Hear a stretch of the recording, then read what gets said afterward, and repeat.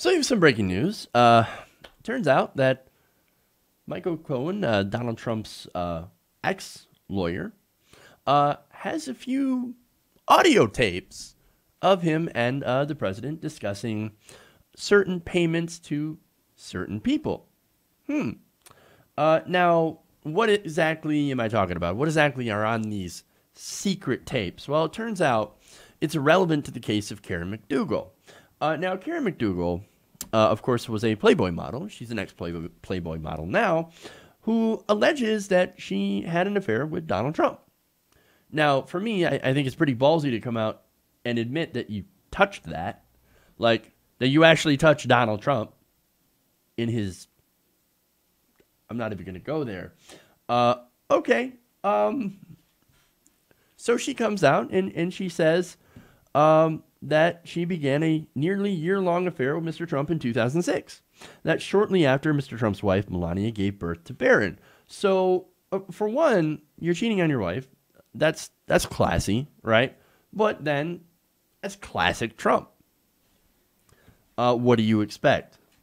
Now, that's not really the important thing, right?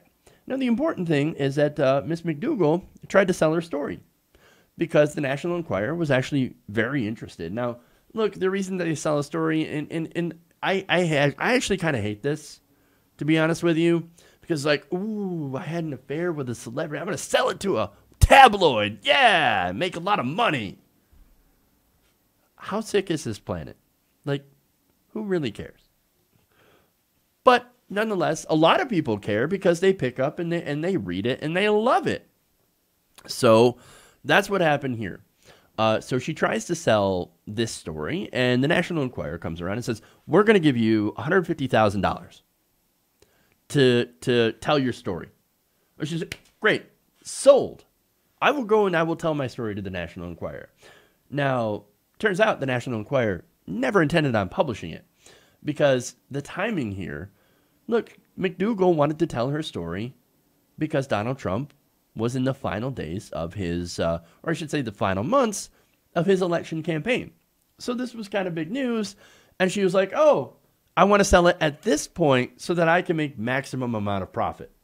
That's what this is about. But the tabloid itself, upon paying the money, just decided they were going to sit on the story. Now that practice is known as catch and kill. So they catch the story and then they kill it by not publishing it. Wonderful. That effectively silenced Miss McDougal for the remainder of that political campaign. So that didn't get out. And look, that was Donald Trump's, that was Michael Cohen's job, is to go and stop those things from getting out that might actually hurt his campaign. That's why he was known as a fixer. So now, turns out, we've got tapes of both Michael Cohen and Donald Trump discussing these alleged payments to Miss McDougal. So now, that's interesting because it kind of goes against what the White House has actually been saying. Example, when the Wall Street Journal had revealed the existence of the payment, not the tapes, because we just found the tapes, days before the election, Mr. Trump's campaign spokeswoman, Hope Hicks, said that we have no knowledge of any of this. Oh, no, what are you talking about? The payment? No payment. In fact, we've never even heard of it. Who? Karen McWho? What? No idea. You don't know. We don't know what you're talking about. It must be fake news. In fact, that's what the president says. Fake news. Oh no, tapes don't exist. Stormy Daniels stuff doesn't exist. We didn't actually make a payment. Oh, right. Turns out we actually did make a payment. But don't worry. Cohen actually made the payment, but Cohen wasn't reimbursed. Oh, looks like Cohen was actually reimbursed. Thanks to bank records we have. There's a lot of lies to keep straight. I mean, there's so many lies there. Like, I'm having a hard time. And I'm trying to follow this, right? So I can actually explain it to you guys. And, man, it's a lot. But anyway. Now, thing is, that recording, as I said, shows otherwise. So now, Rudy Giuliani, the genius that is Donald Trump's new lawyer, comes out and basically confirms, yeah, okay, so it looks like you've got secret tapes talking about payment. But it turns out that those payments never happen. And so the tapes exonerate Donald Trump, and he didn't do anything wrong. You're going to love this quote.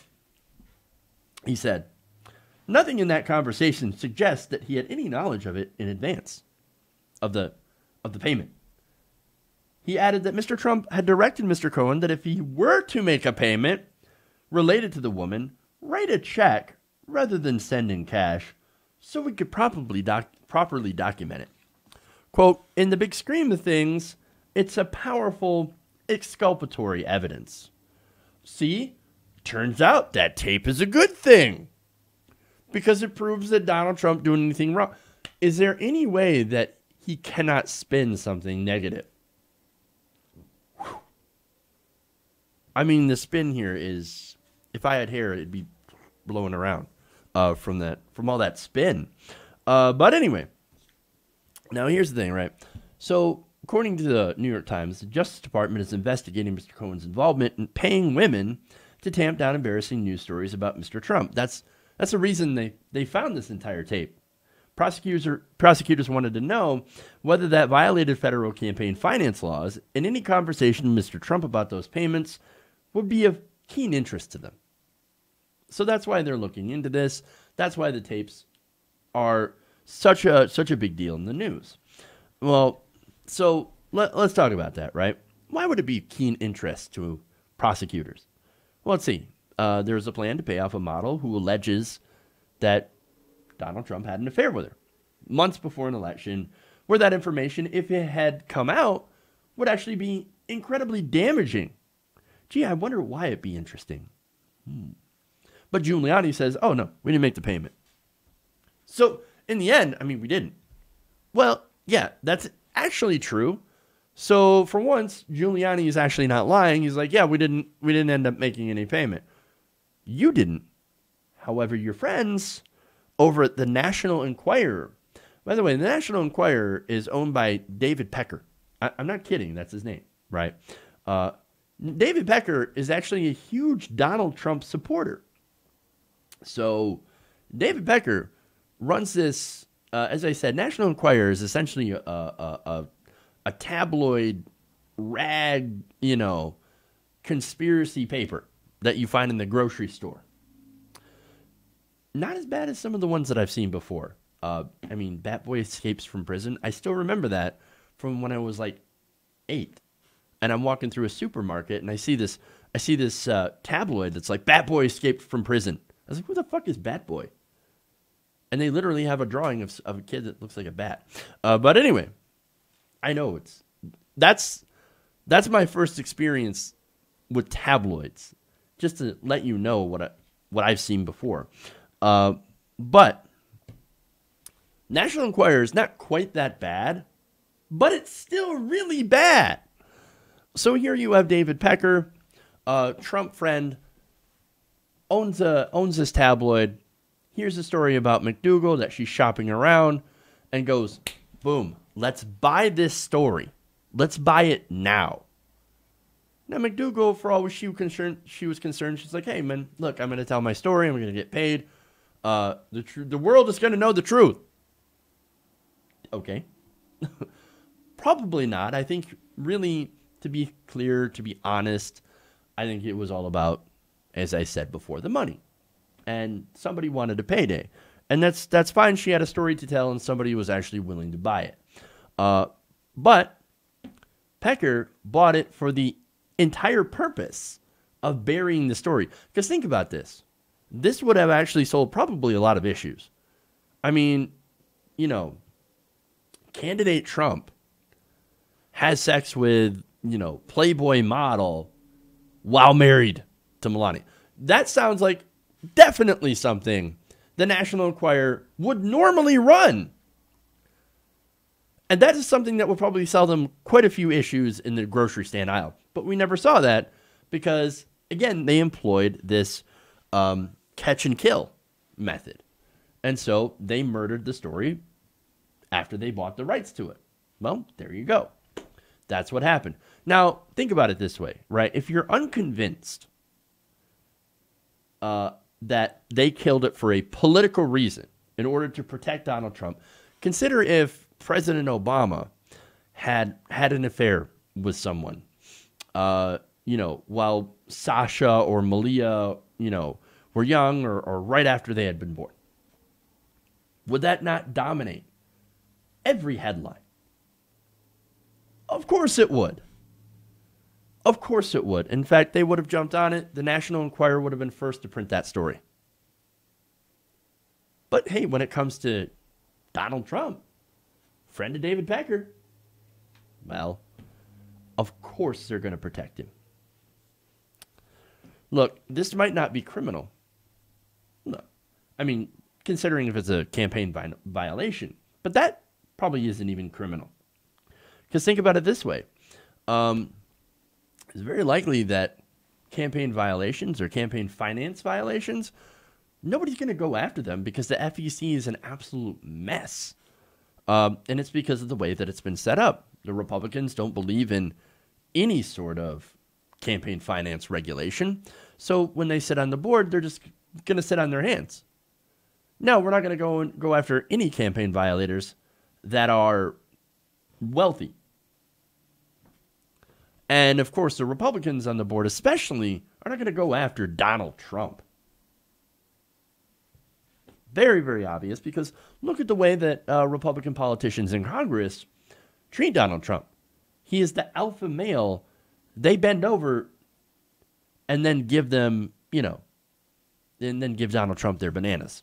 And if you're wondering what that's from, it's more of like a dominance thing, because he is the alpha. He is the authoritarian in chief, and these Republicans will always bow down to him so long as the Republican base is behind Donald Trump, and they still are massively. But anyway, now here's the thing. It does show that Donald Trump's an enormous liar. I know, that's probably not a surprise. In fact, look, that's why Cohen, flipping is such a big deal, right? Because this isn't the only tape. There's more than one tape. In fact, there's probably a lot of tapes. In fact, let me go to Raw Story here on that. For one, according to a statement read by John King, who is a television host, he said, "The president said, 'I can't believe Michael would do this to me.'" Okay. And also, Michael Cohen has other recordings in his records that were seized by the FBI. That's CNN's Oliver Darcy reporting that. He also said the knowledge of Trump's reactions came to the network from an unnamed source close to the matter, as well as Rudy Giuliani. Oh boy.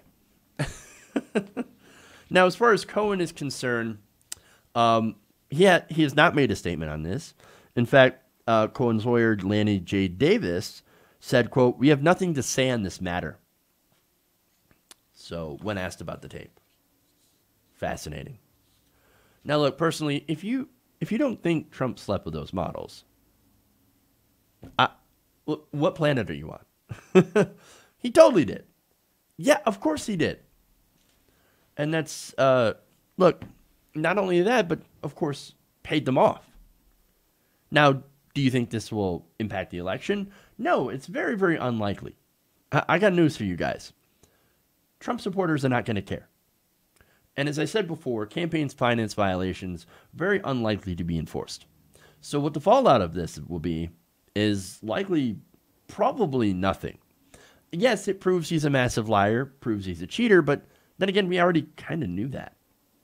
So I guess at the end of the day, what we need to do is look, if you want to defeat Trump, this is not the way to do it. These stories are interesting. They're very salacious.